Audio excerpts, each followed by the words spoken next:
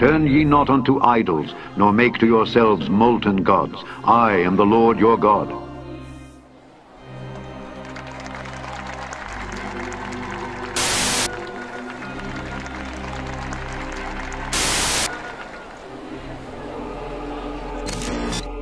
Cursed be the man that maketh any graven or molten image, an abomination unto the Lord, the work of the hands of the craftsman, and putteth it in a secret place.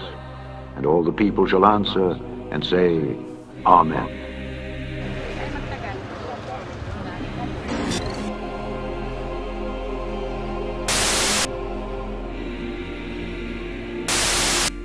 Thou shalt not make unto thee any graven image, or any likeness of anything that is in heaven above, or that is in the earth beneath, or that is in the water under the earth.